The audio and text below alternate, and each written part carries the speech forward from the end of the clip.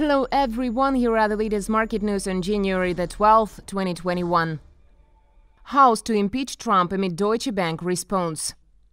Democrats are set to file for the first-ever second impeachment of President Donald Trump as early as Wednesday, giving him one last chance to leave office Tuesday after the January 6th attack by his supporters on the U.S. Capitol. However, unless Trump resigns himself or Vice President Mike Pence takes steps to remove him from office under a provision of the 25th Amendment, a law that has never before been applied, which allows a majority vote to strip the president of his power if he is unable to perform his duties. In addition, after the attack of the Capitol, Deutsche Bank said it will not do business in the future with U.S. President Donald Trump or his companies. It is Trump's most important creditor, with about $340 million owed on loans to the Trump Organization, the presidential umbrella group now controlled by his two sons. Global markets slow down as bond sellouts continue. Global stocks took a break Tuesday, escaping record highs as political turmoil in Washington and the rise of coronaviruses came to a halt.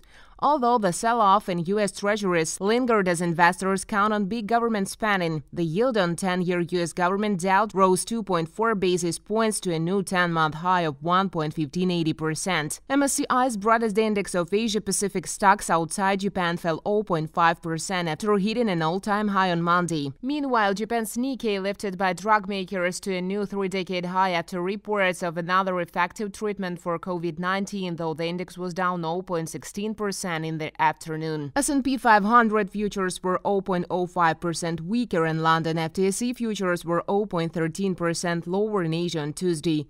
On Wall Street, the Nasdaq led a modest loss overnight, down 1.3% as investors sold off tech giants that took action against Trump and his supporters. Major firms condemn Republicans for Capitol attack.